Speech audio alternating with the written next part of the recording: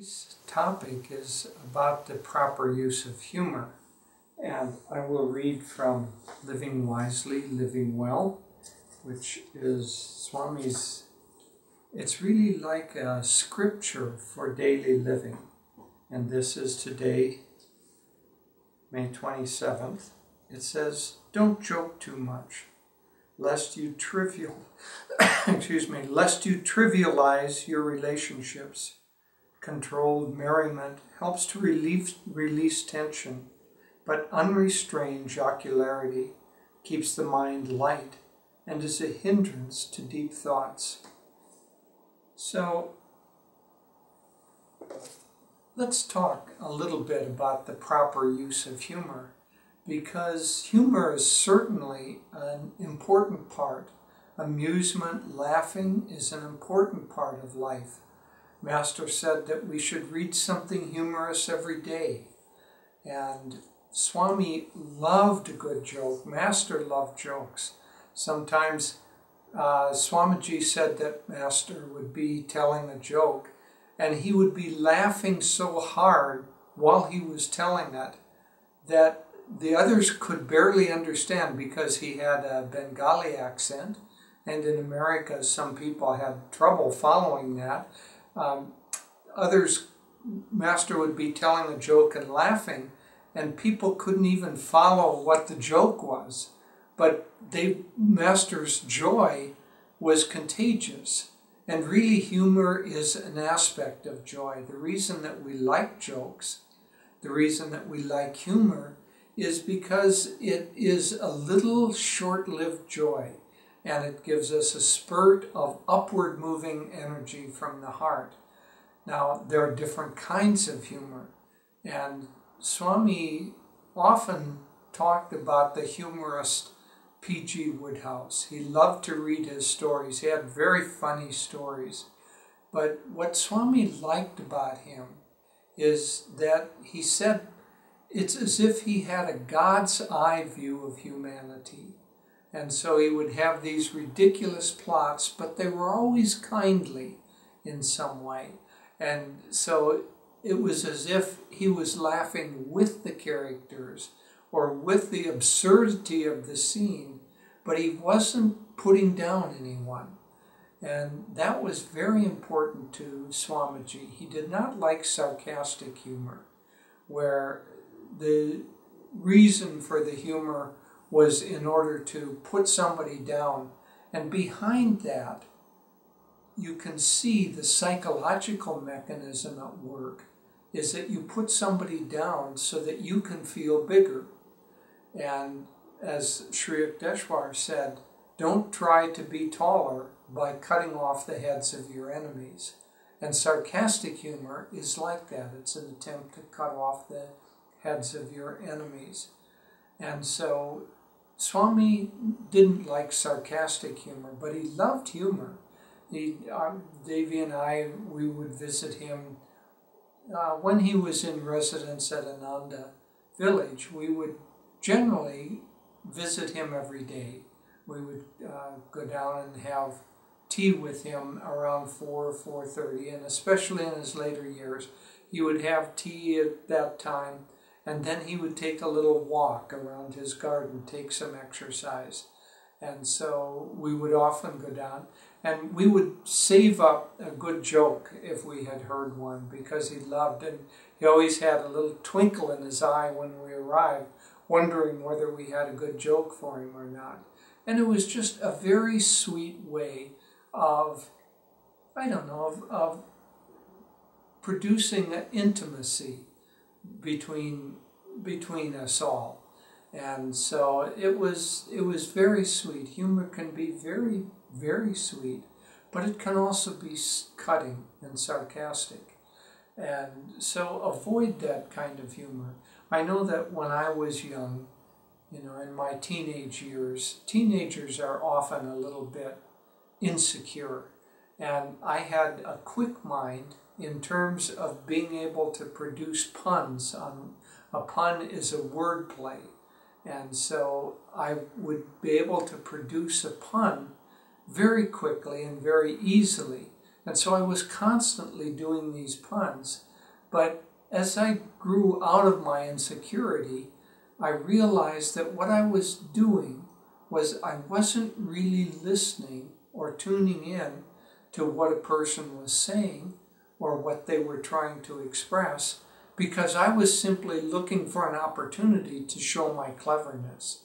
And so by and large, I have quit punning altogether, although every once in a while I can't resist the temptation if a really fun little wordplay comes into my mind. But the point being is what Swamiji said, is that if you keep too much humor going, it keeps you light-minded, and it keeps you from experiencing the deeper flows.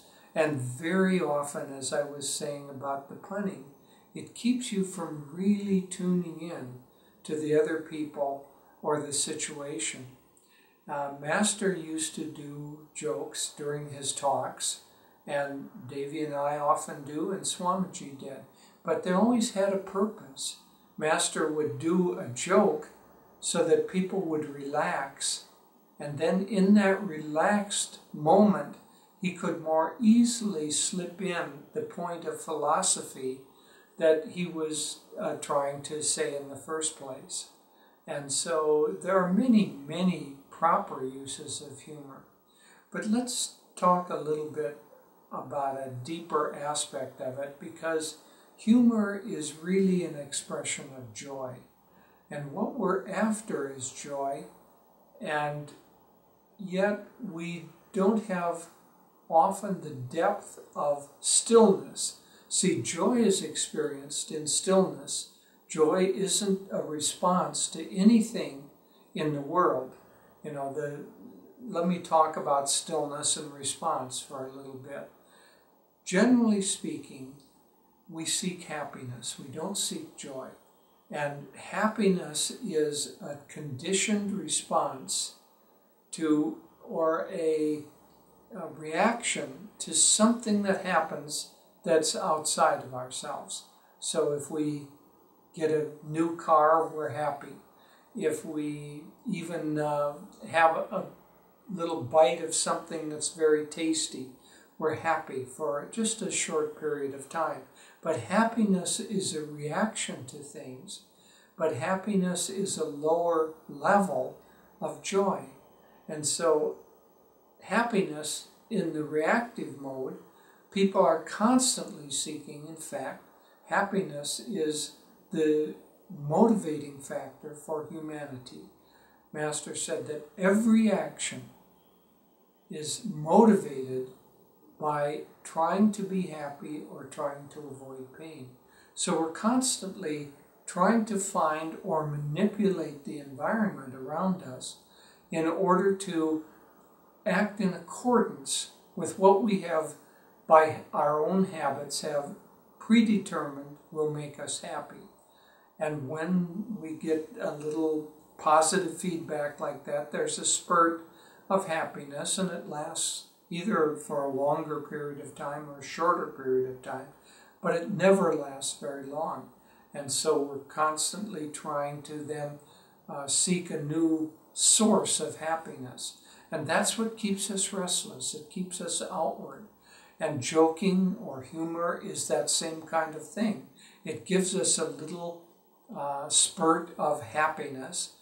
Jokes basically are dependent upon you have an expectation, and that expectation, when you come to it, there's a surprise at the end, and that surprise is something that kind of tickles the imagination. I'll tell you a joke to illustrate this. This we heard in India in our last trip there. But a mother comes into a room and her son is sleeping, and she says, get up, it's late." And the son sleepily says, "I don't want to get up." She says, get up, you have to go to school." He says, "I don't want to go to school. There are 2 reasons I don't want to go to school. All the teachers hate me, and all the children hate me." And the mother says, get up, you still have to go to school. There are 2 reasons you have to go to school. Now, here's where the surprise comes in, because obviously we're expecting one thing, but a joke changes that. So the mother says, get up, get up. There are two reasons why you have to go to school. One, you're 51 years old, and two, you're the principal. And so that's surprise, because you're expecting that the mother is talking to a little child who is one of the students, and he says, all the children hate me, all the teachers hate me. And so you've been set up to follow along that trend, and then all of a sudden it's the principal of the school, and that's humorous. Probably if I had told the joke properly, you would have laughed, maybe you did. When we've told it in other settings, everybody laughs when they hear that joke, because it's a fun twist on things, and it isn't particularly putting down anyone, it's just fun. But so the point here being is that surprise is what humor is based on, is that you're expecting one thing and you get a different thing. And so that gives you a little spurt, because you appreciate the humor, the creativity, whatever it is. Gives you a little spurt of happiness. But if you're constantly seeking a reactive spurt of happiness, you stay away from the stillness that will allow you to experience true joy. Now, joy is not a reactive process.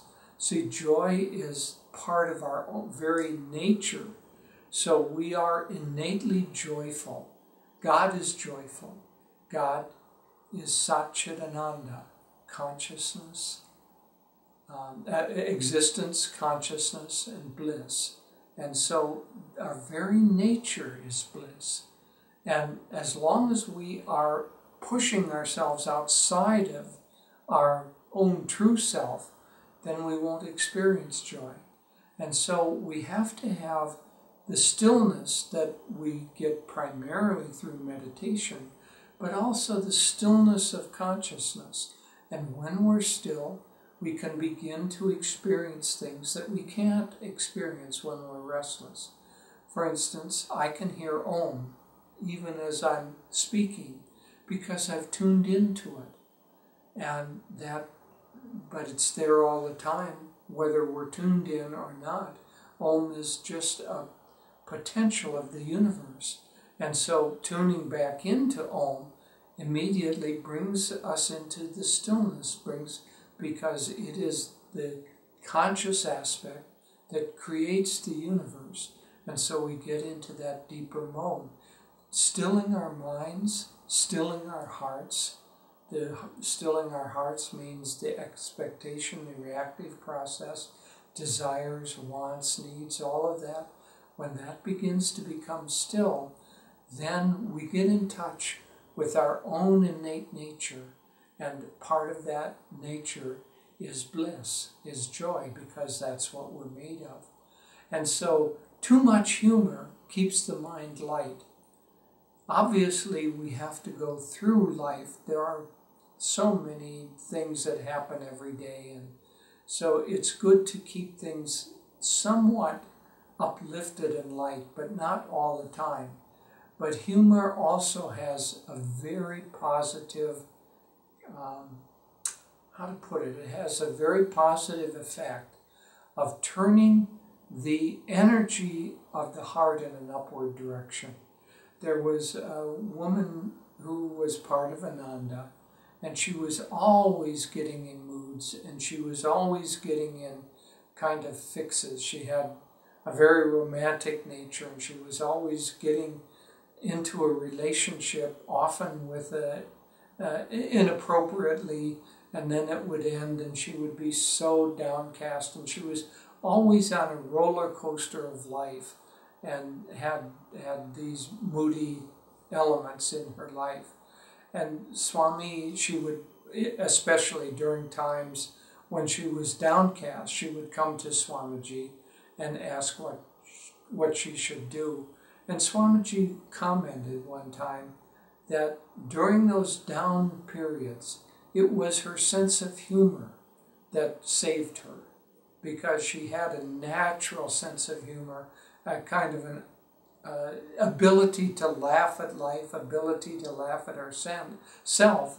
And so instead of going deeper and deeper into depression, she would kind of laugh at the absurdity of the repetitive pattern that she got in. And that sense of humor really saved her. But try to find not only a sense of humor, but try even more to find your own sense of joy. And if you act from your center of joy, then whatever humor you have will be positive and will be kindly. Swamiji wrote one time he had a dream, and in the morning he wrote after that a little statement about the dream. In the dream he saw all kinds of people, from the worst to the best, but they were all seeking happiness. And he had such a sense of love and compassion and friendship for all of them. And in the morning when he woke up, he wrote, "The more bliss I feel, the more I see that everyone is utterly lovable." And so as you get into your own bliss, then humor is a part of life, tragedy is a part of life, but everyone becomes lovable. Joy to you. Namaste. We want to greet all of our dear friends in India who are joining us now, and to let you know, you may already, that we'll be returning to India in mid-September, this coming September, and we're looking forward to it. Many of our dear Indian friends joined us on the weekend of May 15th through 17th for the dedication of Swami Kriyananda's Moksha Mandir, and it was really a wonderful experience. If you haven't had a chance to watch some of the live streaming events, or I noticed on Ananda India Online website that they're all posted, do watch them. There were some very, very inspiring moments and talks that were given, so we encourage you to watch those. Now, Sri Yukteswar, who was our Guru's guru, was a man, Master gave him the title of a Jnana avatar, an incarnation of jnana, of discrimination. And he was very impersonal, very, didn't show a lot of devotion, although anyone who is an avatar is filled with the love of God. But he led more by spiritual mathematics, one might say. But one of the things that he taught his disciples was learn to behave. And so our behavior in the world is very important for our spiritual life. We can't grow spiritually if we think, well, I'll meditate for long hours and do my Kriya practices, but then in my daily life I'll just act however I want. If I want to be rude, if I want to be careless, if I want to be insulting, it doesn't matter. It does matter, because as another great disciple of Master, Yanamata, said, your religion is tested in the cold light of day. And so we need to align our behavior in our daily life with spiritual principles, and not think that the time we spent in our puja room, our meditation room, is different from the rest of the time that we're acting in the world. If we're just self-involved, if we're withdrawn and just being dismissive to other people, that doesn't please God, because God is in those other people as well. And that's, Christ said it so beautifully in the Bible. He said, what you do to the least of these little ones, you do unto me. So how we treat other people in the world, if we just don't pay attention, if we're always concentrated on our own projects, then that's not pleasing to God. But Swamiji said, in using this concept, learn to behave, that Master was the most perfectly balanced individual he ever met. And Swami was a man of great refinement, great inner dignity, And he saw that in Master. And he said the qualities, when we're saying learn to behave, Master had this great innate dignity, not stuffy, not like you see some aristocratic people that look down their noses at other people. I don't mean that at all, but an innate dignity, that he was poised and centered within himself. And all of his actions, all of his words were an extension of that dignity within himself. He also was very calm.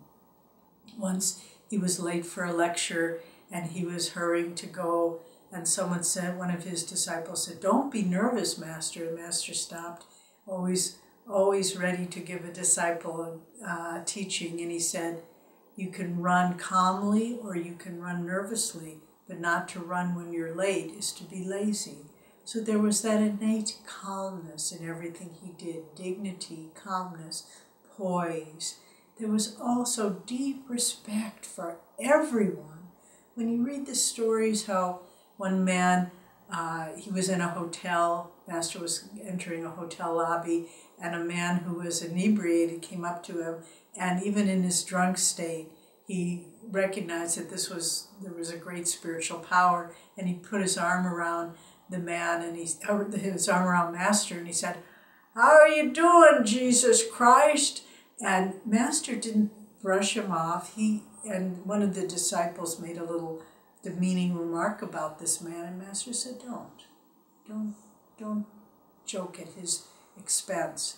And so respect for everyone, and in deep compassion for everyone.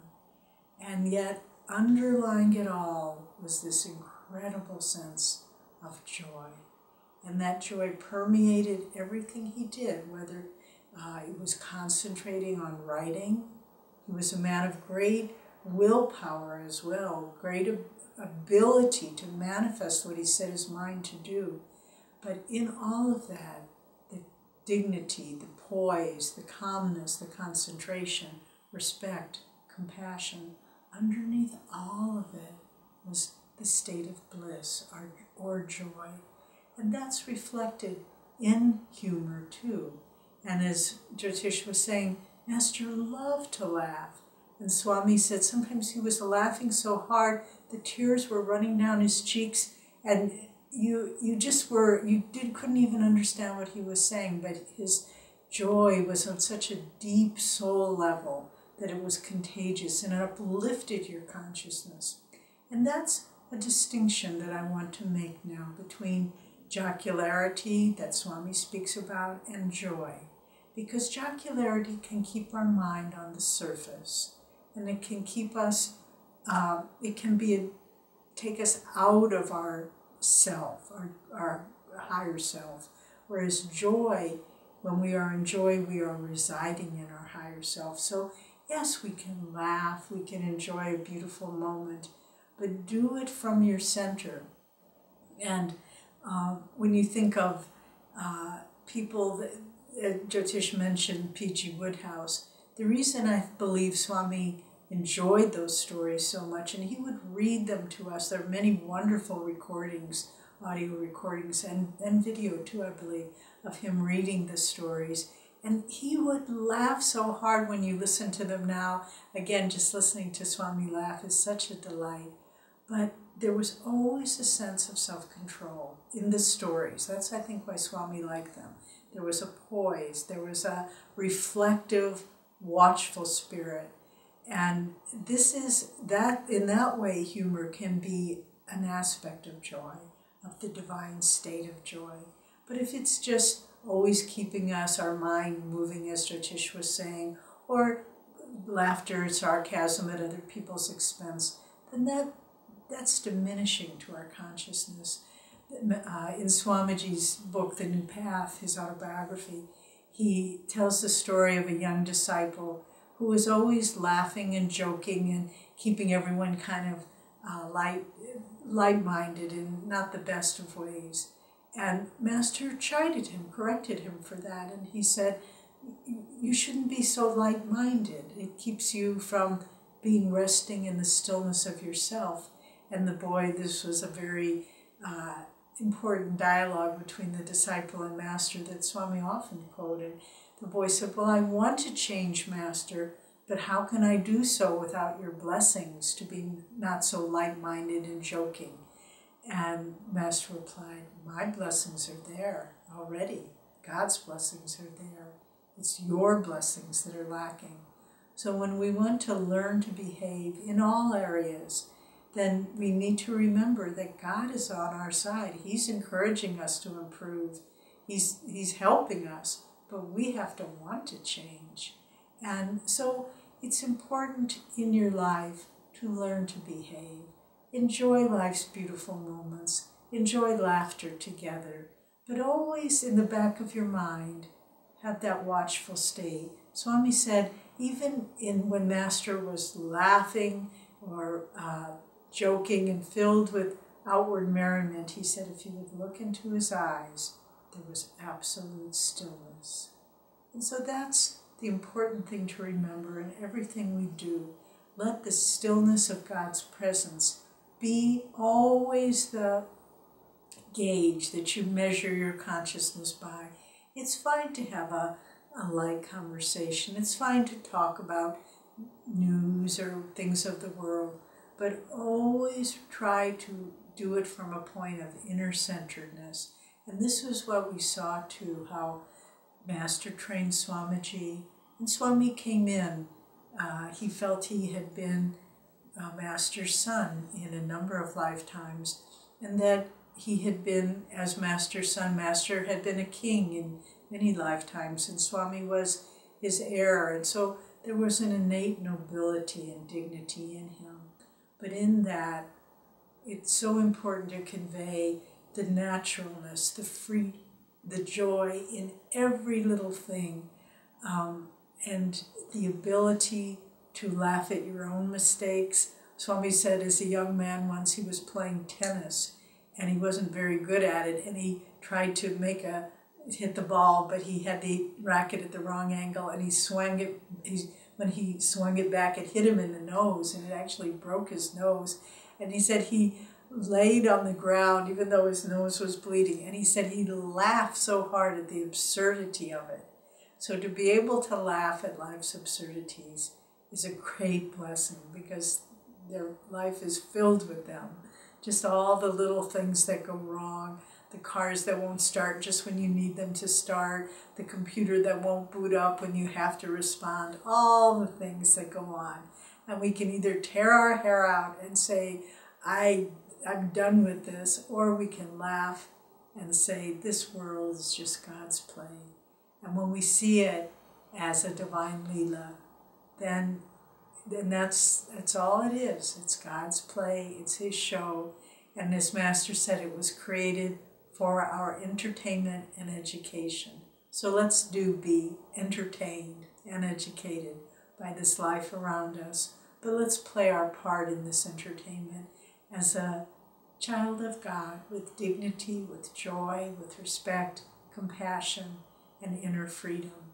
If we can do this, then we've come very far in learning the lesson that we came into this life to learn, that our souls are free, that they came from God, just as that chant we started off with, from joy we came, in joy we live, in sacred joy we melt again. Jyotish.